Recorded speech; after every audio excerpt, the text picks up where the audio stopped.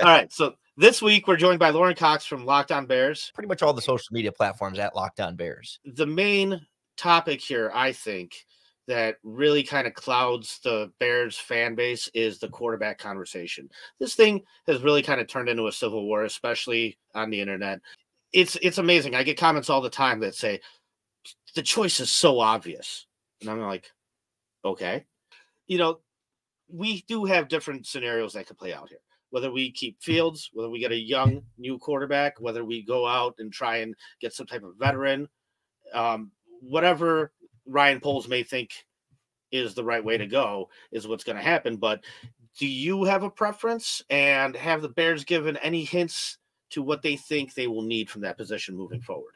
Yeah, I agree with you 100% that anybody who thinks it's clearly and obviously one way is definitively better than the other, I think is oversimplifying it or not open-minded enough that both possibilities have merit. In a lot of ways, that's a good problem to have. Either you believe in Fields and that's great and he can develop and step into a bigger thing, or you really believe in a rookie quarterback and that you think that player could come in and be the next great quarterback. And like either way, ideally, then you're getting a good quarterback. Like whether it's Fields or the other one, you believe one way or the other, like you should have two good choices. Not like, you're trying to decide between terrible quarterbacks in this process. So to me, from the beginning, it's like, all right, it's a good place to be, where it's like, if you didn't have the number one overall pick, you'd probably just be rolling with Fields anyway and not having the same conversation. I think personally, I'm kind of at the point now where I don't think it's an obvious choice, but I do lean rookie quarterback there. Like to me, I would like to keep Justin Fields and draft a rookie quarterback and try and do both. Find a way to make it work in the locker room. And it doesn't even necessarily have to be the number one overall pick for the quarterback, but certainly draft one in the first round, early in the first round, and set it up so that young quarterback is your quarterback of the future. And that clearly you're saying publicly, Justin Fields is not our long-term quarterback of the future, and hope that you have a head coach, either the current one or a new one, that is strong and stable enough to withstand that in the locker room. And we have seen locker rooms be able to get through that in the past, but maybe not a locker room with as much public support behind Justin Fields. I mean, it's hard to compare apples and apples to previous circumstances, but I still think give me as many shots at a good quarterback as possible instead of hamstring me into just one or the other. Why not both and see if either one turns out to be good? Me and Paulie always go over the model and the mold that people are saying that Fields is going to follow, right? So last year was Josh Allen and Jalen Hurts, right? This year, now in my opinion, like if you want to keep Fields, you got to try to do some sort of version of the Miami Dolphins model, right? And if you're blowing it up, now you're trying to copy the Texans, right? Go high early, really get like a good young offensive staff in there. Or D'Amico Ryans defensive, but either way, and then you're trying to rebuild. So it's like a version of a model that you've seen before, right? But when you talk about Josh Allen and Jalen Hurts, people don't mention the fact that they sat for an entire full year. You talk about Justin Fields has to make the third-year jump. Well, the guy also didn't get a year of like no scrutiny, no pressure, not getting his brains bashed in, and then like learning a system that was consistent. Oh, and also that coach left the first year also, so he started over year two. And then additionally, whether or not you want to look at it this way with the NFL, because going even back into last year, how many times the Bears lost the game in the last second or the last play? Same with this year. A lot of this is luck, right? Like you have the first overall pick again. Yes, because Carolina is bad, but also because you're like super lucky. Because if Carolina wins one or two more games this year, and you have now the 9th pick of your own, and you have, let's say, the 6th pick, what are we talking about? Are we talking about what two guys to put around Fields to make him better? Or are we saying, can we package 6 and 9 to go get one?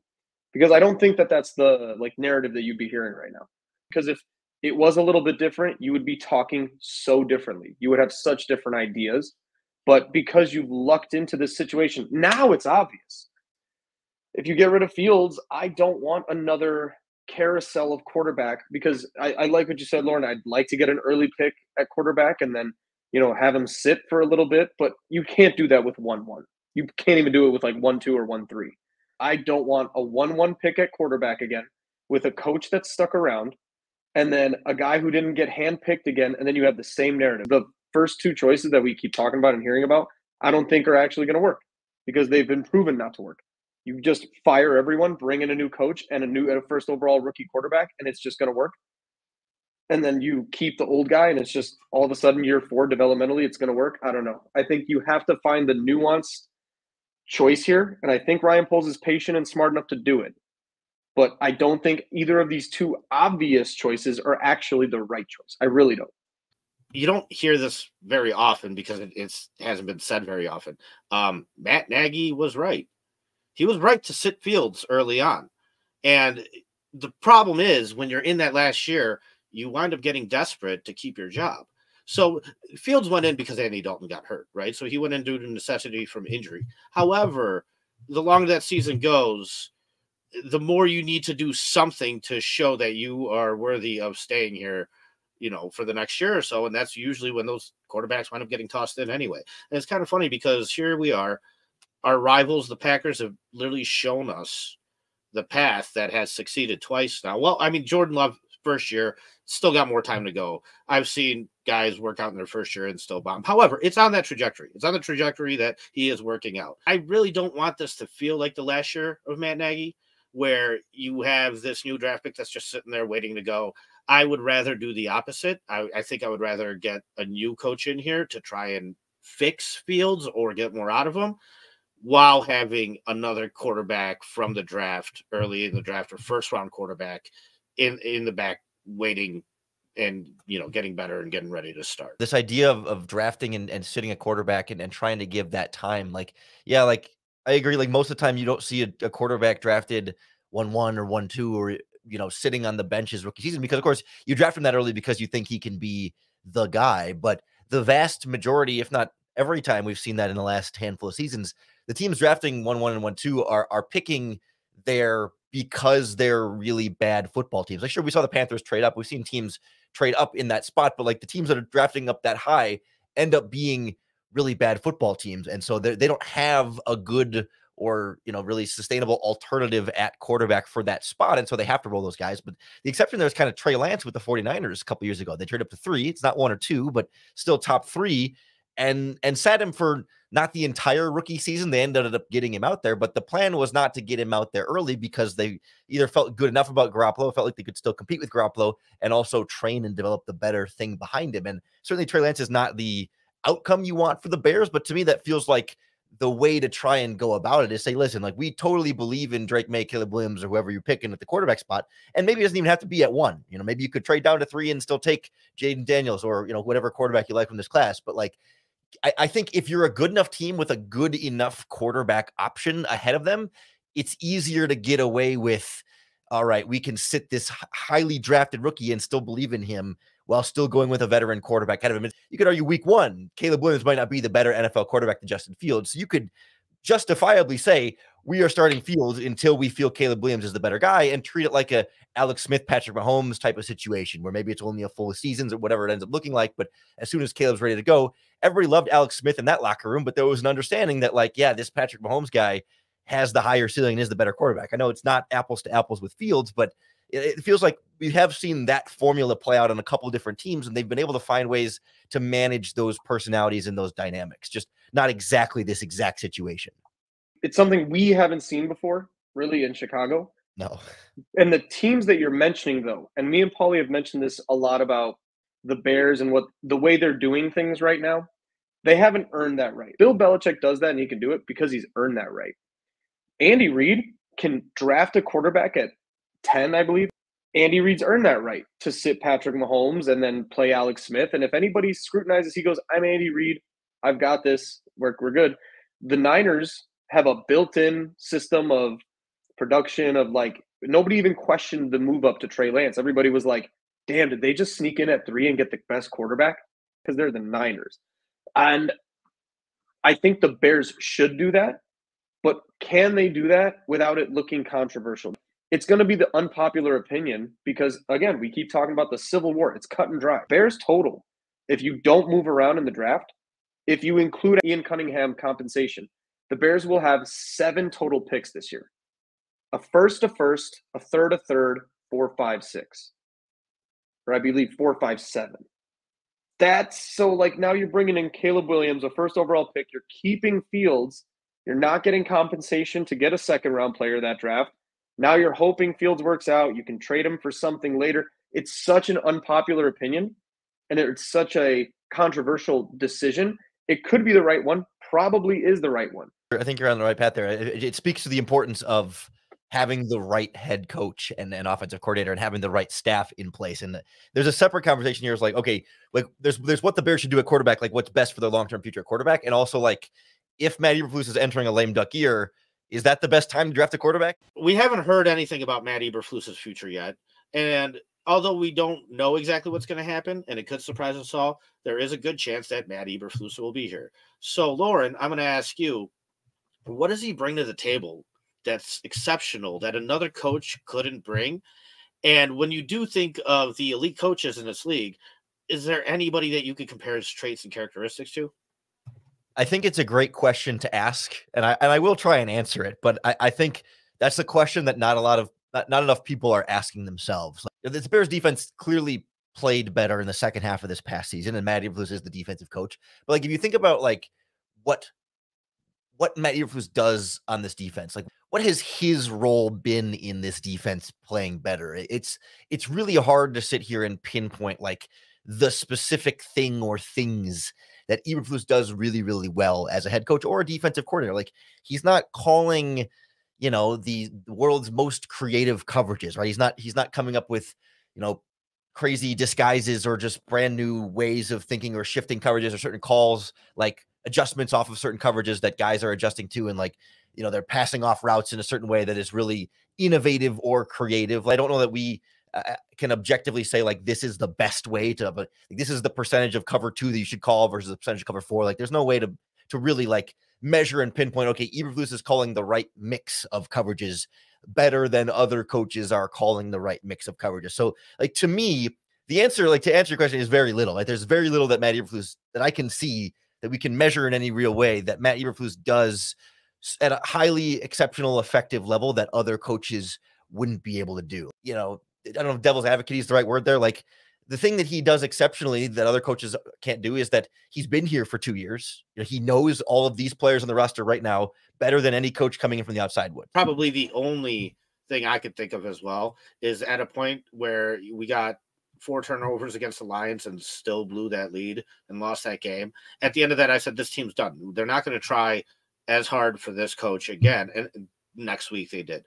So I give him credit for not losing the locker room during losing because, yeah, when you're winning, it's easy to hold a locker room together. But when you're losing, that's when it gets bad, and that's definitely a positive. Like that, he's got that for sure. He has the faith of the locker room a lot more than if every new coach that we brought in would have to build that faith up, and he already has some of that. And it's not meaningless. That's not nothing. Sure, like it's good and important that the players do like him, but it feels like any coach who wins, the players will like them. The players like to win. And I guess give him credit for holding the locker room together last year during a terrible season where there wasn't much winning and players could have easily kind of turned on the team and given up and not tried hard. And like he deserves credit for some aspects of leadership and locker room management. One other thing is that you do look at the coverages the Bears ran this season.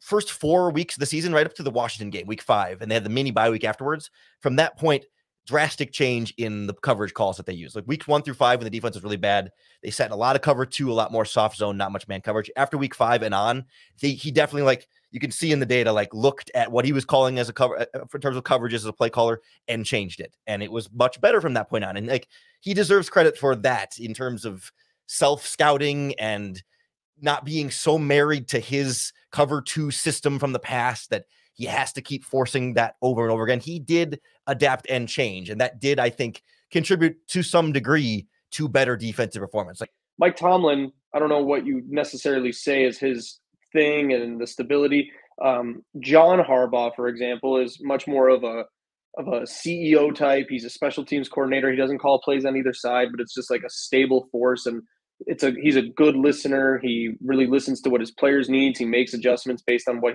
they're good at and what they need to do. So there is something about stability and flexibility. But I don't need that from a guy who also calls plays at a mediocre level and all that stuff. So like if you are that guy, then you really better be really good at hiring offensive and defensive coordinators. You better be really good at managing your actual like corporation of coaching staff. Like I don't know how much involvement Matt Eberflus had with handpicking his coaching staff, but one guy was fired for reasons to be known.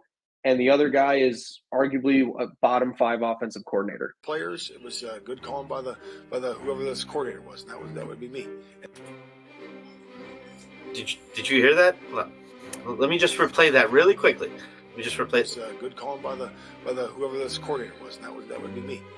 So with whatever stability and play calling ability and all that you can bring to the table, if you can't manage your own staff at the macro level, I don't trust that you can like go down all the way into the nitty gritty of your team and on a micro level be a good manager of like men and all that stuff. They could like you all that you want. Like I do like that Lorin's at one point like worked his way to the nicest way of saying like he's there. Like hey, if you do keep Flus, you do need to add a defensive coordinator to this staff and a stable offensive coordinator. I mean, I don't think Luke Getsy is sticking around. I think most Bears fans are on the same page there that needs to change. So with that being said, does anybody come to mind?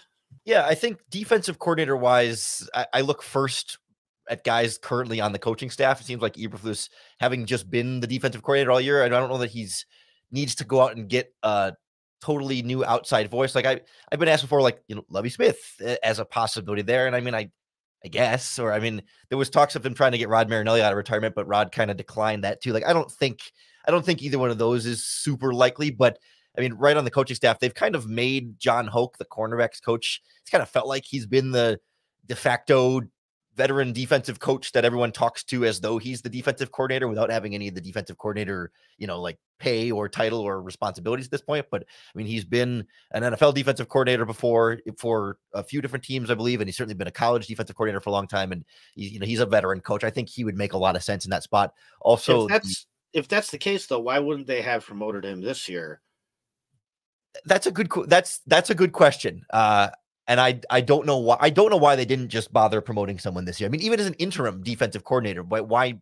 It seemed like it would have made sense either way to put someone in that role. The issue with hiring a guy and promoting within like John Hoke is you look at the position coach that had the most success in theory that season, right? So you look at the cornerback position, and yeah, Jalen Johnson had a breakout year. Is that Jalen Johnson being motivated properly by a contract, or is that because John Hoke all of a sudden just tapped into it perfectly, right?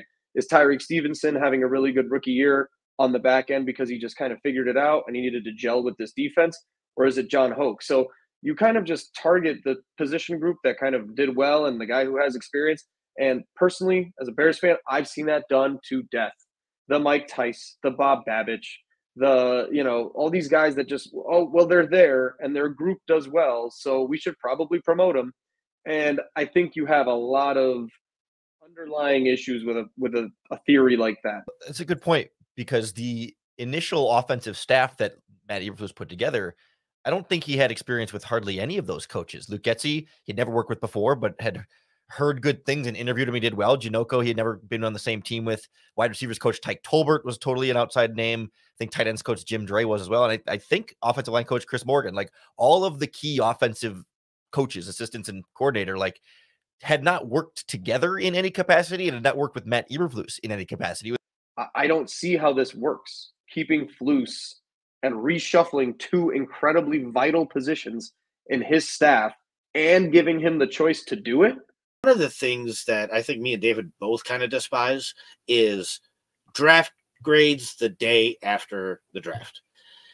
It's like the day after your fantasy football draft, or just right after your fantasy football draft, where everybody's got a great team, right? So people love to pretend like they know, like everything is what it is, and they know what's going to happen, but you don't. So after a year, that's a good time to sit here and kind of take a look back at the draft and some of the rookies that Ryan Poles had drafted last year.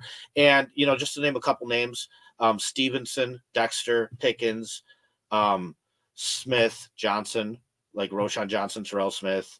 Out of all of the rookies last year, which one do you think made the most impact? Which one's your favorite? Who do you think played the best? Yeah, certainly the highest impact was Tyrique Stevenson across the board, like just because you saw the big positive impacts and the big negative impacts. Like Darnell Wright was on the field for more plays. I think he played every game this season, and he didn't play every play. I think he left a time or two with little injuries, but for the most part was out there all the time and obviously made a big impact. But the impact of a cornerback and the impact of a right tackle are a little bit different in terms of positional value there. And to me, it was the 4 interceptions, but also the handful of times he got burned badly a couple of times for Stevenson that you see the high and low swings of impacts of good and bad on this Bears defense. I ended up being a little bit disappointed in Zach Pickens. Not that expectations were ever sky high for the first pick of the 3rd round, but like between he and Gervon Dexter coming in this year, right, they're both going to be, you have to be patient with young defensive linemen, especially that position is hard to adapt to quickly to the NFL. But we thought Dexter was the bigger project. He was the one that was coming from a completely different style of defense in Florida, where he's doing a lot more 2-gapping and not really 1-gap penetrating at all. And had to reteach him his stance and his release from the stance and footwork and hands, and pretty much rebuild him from ground up. And yet it was Dexter was the one who seemed to be flashing a lot more and having more of those high impact plays, whereas Pickens was supposed to be a little bit more pro ready. I mean, without trying to expect 6 sacks from him or anything like that. I thought we would see more flashes from him, and he was a little bit underwhelming or disappointing for me in that way. And I guess Terrell Smith has a 5th round pick, a late 5th round pick too, definitely exceeded expectations highly as a guy who stepped into the starting lineup late and was taking snaps away from Tyrique Stevenson down the stretch when they were rotating the two of them because Smith was playing so well and Stevenson still had his sense of up and down. But I do think overall, really, really strong initial return from that draft class from Ryan Poles, where you don't really feel like any of the first 6 picks of that draft, the 1st round, 2 seconds, a 3rd and 2 fourths, like all 6 of those guys are all at least meeting expectations, if not exceeding expectations. And that's always a good sign. Really early on in the season, one of the things that David said was, man, Dexter, he's a little bit more raw than I thought he was. Like, this guy's going to take some work. And to his credit, he has applied whatever he was taught and has had production on the field because of it. It's pretty much unanimous there. I think it's funny because like you open the question with and how the rookie review goes. It's like, I think Roschon Johnson might've been the favorite, even nationally, like late round pick where everybody's like, I can't believe they got Roschon Johnson so late. He's going to make such an immediate impact and this and that. And look, and I mean, Roschon was nice and he's fine, but running backs, as we feel personally, me and Paulie speaking, like dime a dozen guys and never really worth those big $20 million contracts. They're not a position that needs to necessarily develop. They could come in and have a huge impact right away. Yeah, I mean, and he didn't have a huge impact. He's solid. And he'll probably play really, really well next year. And if Deontay Foreman tries to, go get some money somewhere else, he probably will, and he probably will get that money. You'll see more production from Roschon or Khalil Herbert leaving or whatever it is. So that's fine. Roschon was a nice pick. Darnell Wright, I think, so crazy to say that like it's almost a slotted in, like automatic, like, yeah, he was great. It was awesome. Let's move on. Next one that was more interesting, because to get a right tackle who you just like put in and he was just expected to handle the best pass rusher from that side all season. Actually, and he did a damn good job. I think that I forgot to put him on the list. Yeah, he's that ingrained and he's that like automatic already, right? It's just a part of a line that you don't have to worry about moving forward. And that's all you can ever ask for from an early offensive tackle draft, right? It's just awesome to know that position's like locked up for 5 to 10 years. Dexter, man, like the first time, I can't remember which game it was, but I think he had like 3 pressures in a row, might have been Cleveland. And I just saw it and I was like, oh, he got it. Whatever it was, it clicked that day because it was just 3 plays in a row where he just absolutely pushed that pocket. And I think that he's going to have a really good future moving forward. Tyrique, solid, so solid. Terrell Smith, it's awesome to get a rookie and it's awesome to get him in the 5th round to have those rights controlled. But Terrell Smith is a year older than Tyrique Stevenson already, right? So that's one of those things where it's like, it's nice to have a depth piece, but I wouldn't expect much from Terrell Smith, like long-term on this team. He's 24, almost 25 already. It's one of those like 4 or 5 year college starters. So great pick, great depth.